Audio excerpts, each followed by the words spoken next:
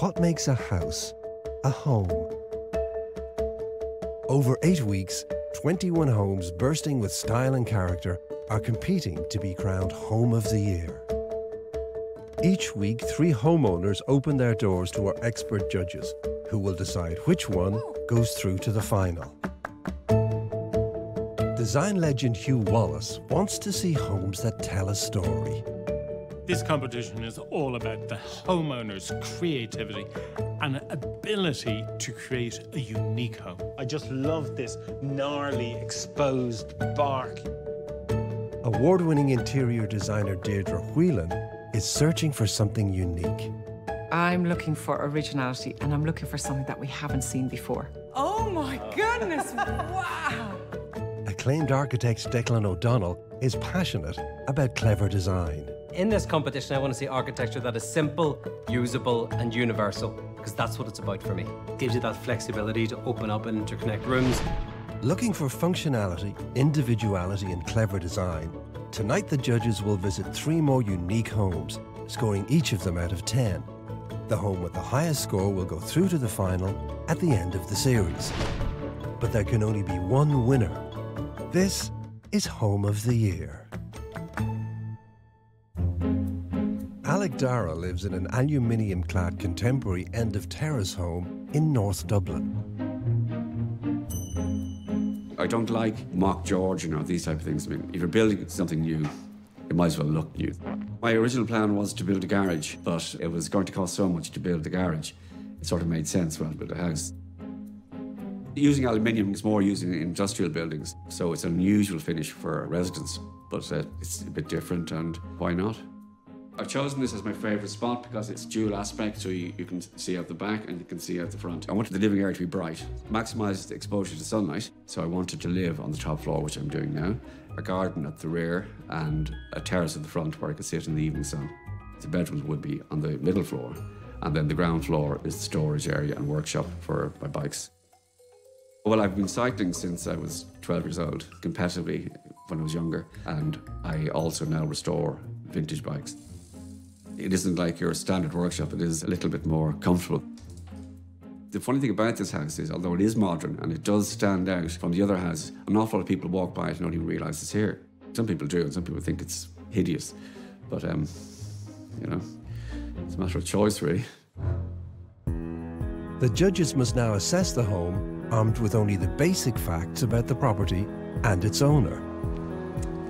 I actually recognise this house as a very well-noted piece of architecture, won some awards. A new contemporary home built at the end of this terrace, making a bit of a statement. I'm very intrigued. I'm really curious to see what the inside is like. Oh, whoa. I think the arrival in this home is great because you've got this beautiful natural light falling down the staircase. There's a full roof light there, the full length of the building. It's very open, it's very spacious, very airy. And a great bookcase, very functional. As you're going up the stairs, creates an interest as well. I'm really looking forward to what we see in the rest of the house. Wow. Wow, fantastic window, isn't it? I love the sheer size of it, just the amount of light that's coming into the room, and just nice, simple linen, just like the feeling of it. I mean, as a bedroom, for me, very restful.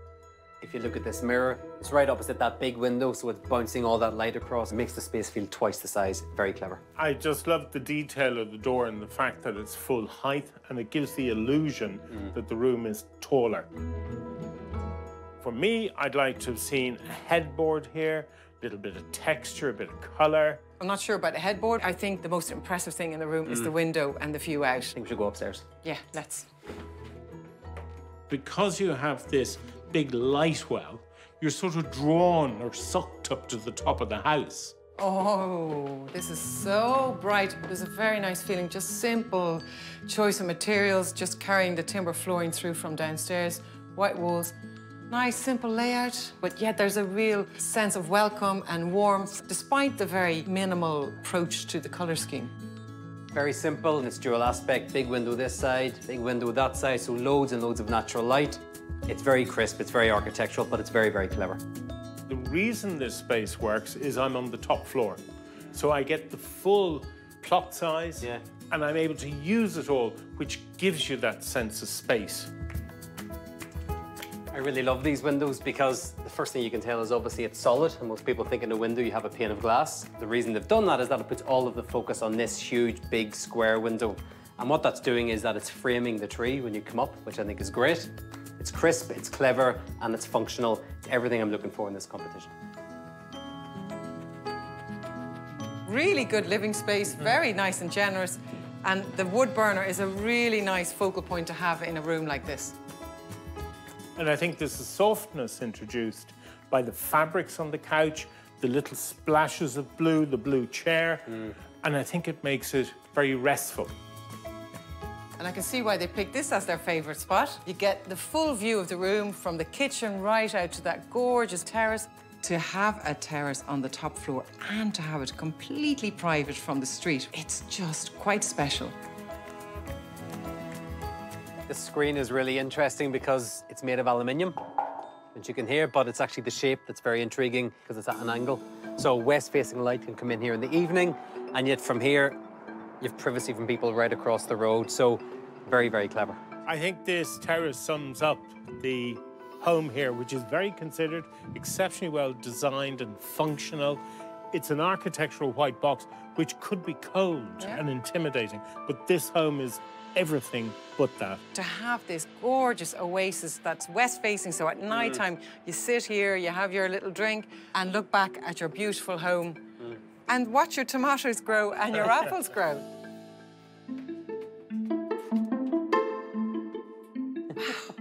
There's obviously a garage or a workshop for, I'm guessing, a cycling enthusiast by the looks of things.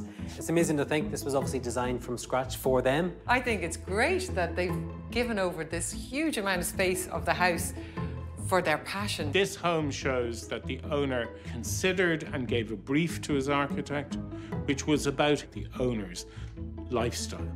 That takes real consideration in the design process, and that's what this house shows. The home will now be marked out of 10. One score will be held back until the judges have seen all 3 homes, when their combined scores will be revealed. This home is a fantastic example of modern living. I liked the unusual layout, functional and uncluttered, and a real feeling of zen. I'm giving this home a 9.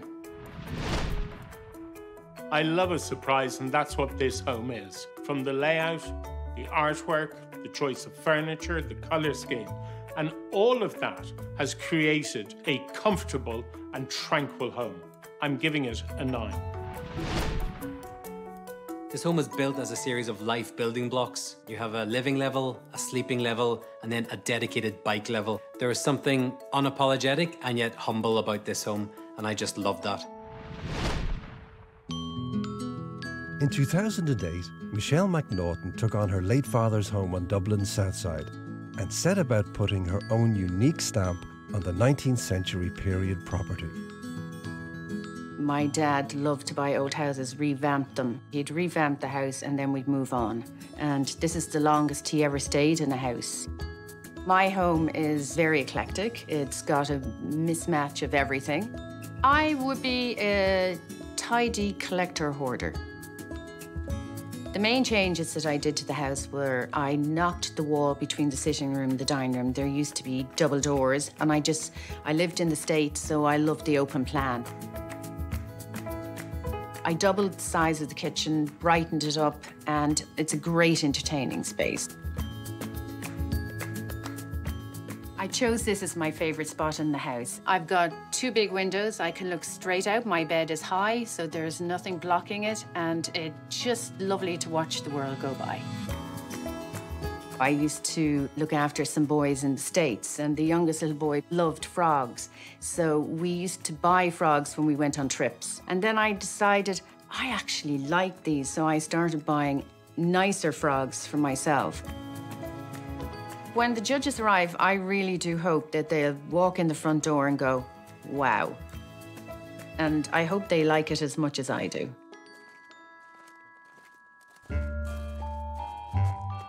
Sort of like Hansel and Gretel.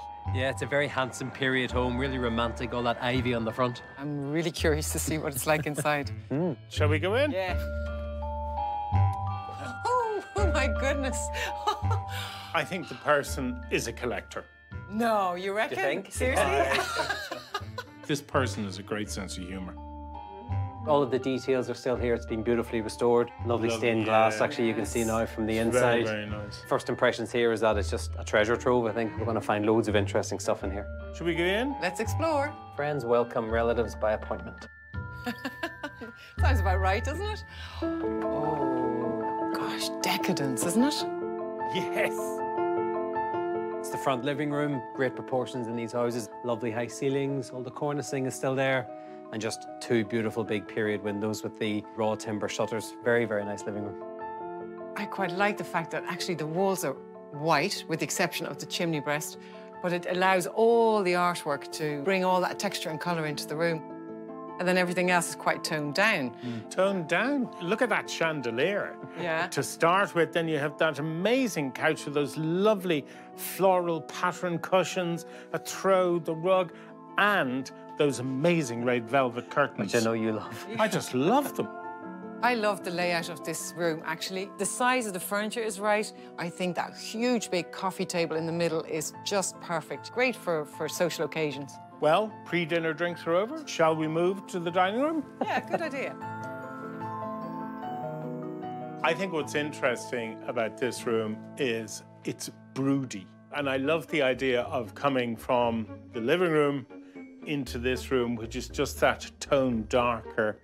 And I just love the dining room table, great furniture, Yeah, a you bit know? of fun with the upholstery. I think the person that lives here really enjoys comfort and likes intimacy. Overall, you've got that lamp with the sort of feathers and that big cabinet. The feeling or vibe you get in here is sort of a bit gothic. Yeah, it actually reminds me of, you know, a murder mystery dinner party. Great. Murder in the dining room. Hugh Wallace, guilty suspect if I ever saw one, red-handed with a candlestick in the kitchen.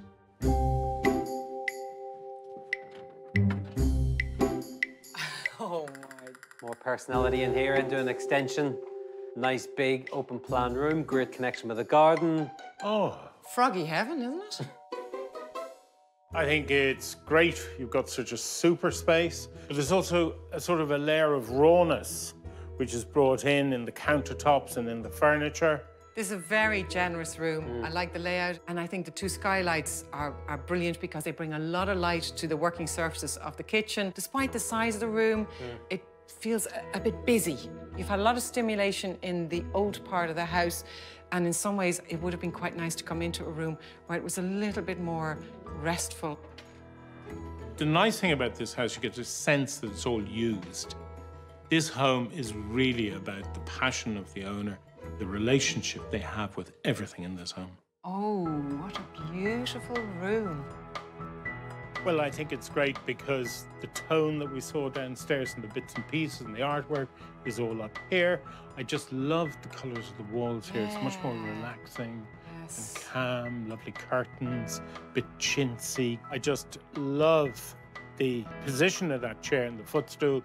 I think that works very well. They've even thought about the lighting because they've gone for black lampshades, which, you know, you generally wouldn't see in a bedroom, but at night time, this creates a really intimate atmosphere in the bedroom, which is what you're kind of looking for, you know? A bit of romance. Yeah.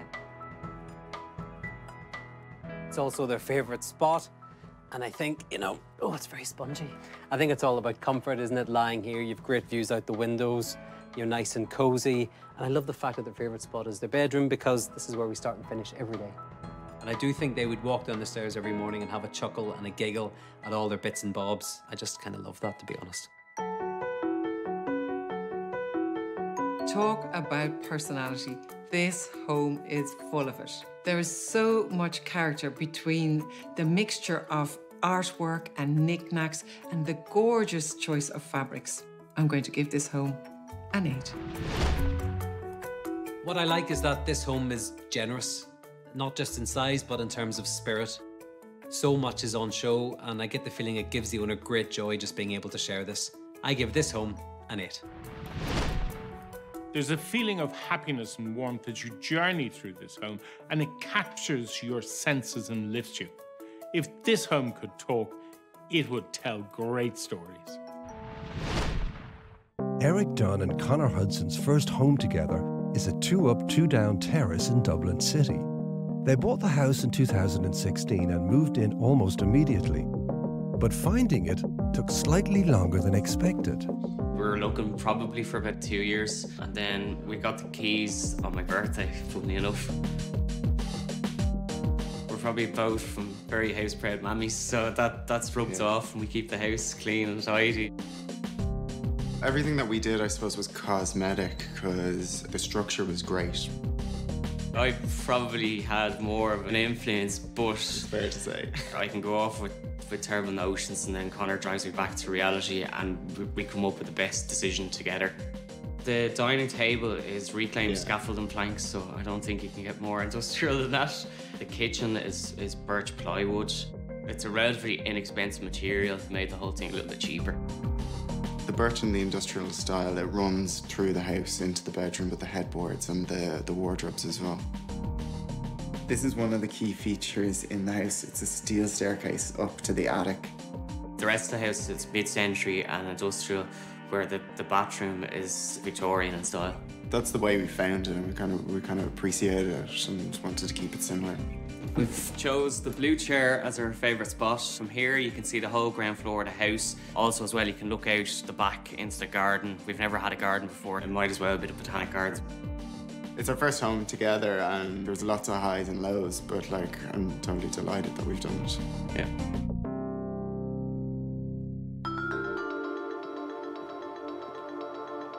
Restored to up, to down, terraced home. Yeah, very crisp looking. Very nice.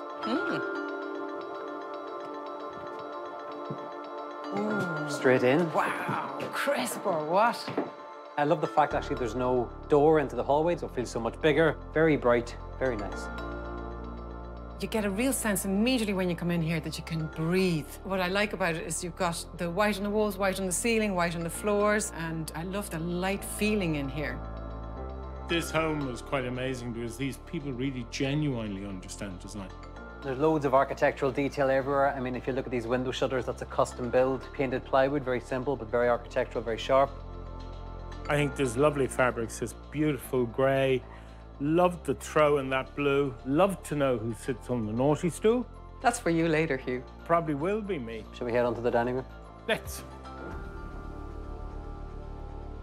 Well, Hugh, you're getting your colour and your texture in here. Green cabinet and the rough timber on the table.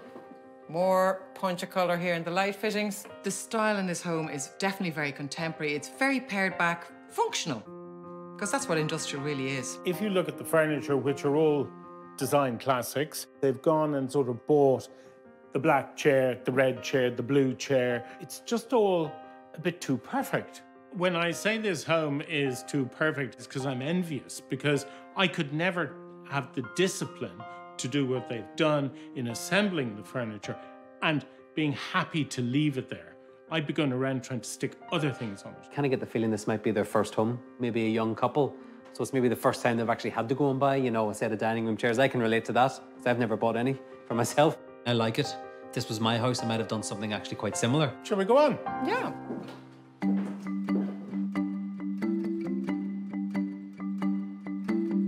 Into the kitchen now, I'm actually really relieved to see a bit of height there. Lovely big roof lights, south-facing, loads of sunlight coming in, so it's really bright. It's a very cool kitchen.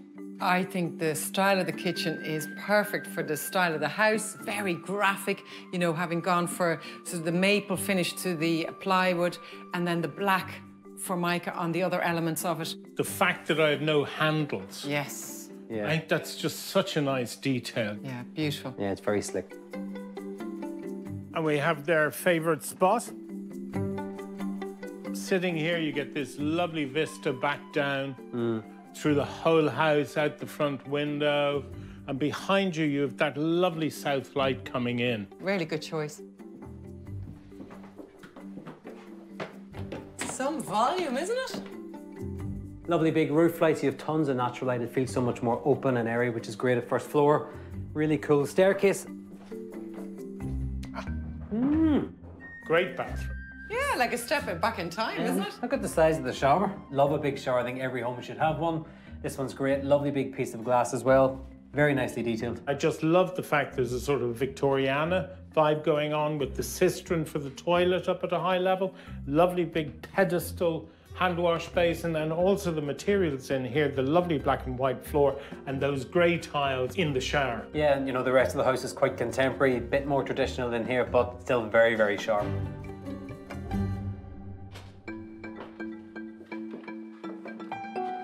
Oh, nice. Oh, I love the headboard. That's really cool.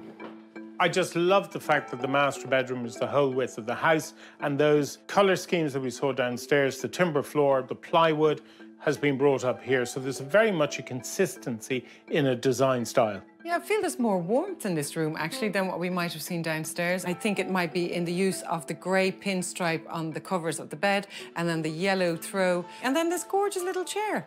You know, it's cute. I like it. I think this is a very accomplished and well-designed home. However, for me, there's a layer of personality missing. Maybe they're not collectors. Hugh felt there was a real lack of personality in this house. Oh, I don't know what he's talking about, because I think this is who they are. They're not into being out there with all their bits on display. I actually think the furniture is where their personality lies, because it looks like, I would say, they've maybe designed and built this stuff themselves. And while it's not for everyone, you know, maybe this is just exactly how they want it. The owners have shown their understanding and love for design throughout this home.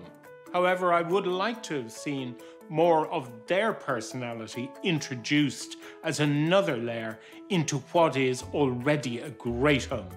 I'm giving it a 7. In terms of style, a mid-century industrial look has been achieved, possibly on a budget, and they've done that through a clever use of materials throughout. Overall, I was impressed. I give this home an 8. The interior is sharp, stylish, and very functional. This is a really cool and contemporary home and a lesson in minimal living. Now that the judges have visited all 3 homes, it's time to see how they measure up against each other. First, Declan reveals what he gave the contemporary home in Dublin. This home makes such a strong architectural, bold statement when you come up to it with the aluminium cladding. Love the fact you had 3 very distinct levels going on, all about the owner, very, very personal, yet super contemporary. You're not going to be surprised here. I give it a 10. Fantastic. So that's 2 9s and a 10. That's a whopping 28. Next, Hugh tells us what he gave the eclectic period home. I thought it was wonderful to arrive up and the ivy and the Hansel and Gretel feel, and then you went into that beautiful living room. There was such a collection of art. It was so warm and enjoyable to go through this house. I gave it an 8. That's a really good score. So that's 3 8s, that's 24. It deserved a higher score, I think.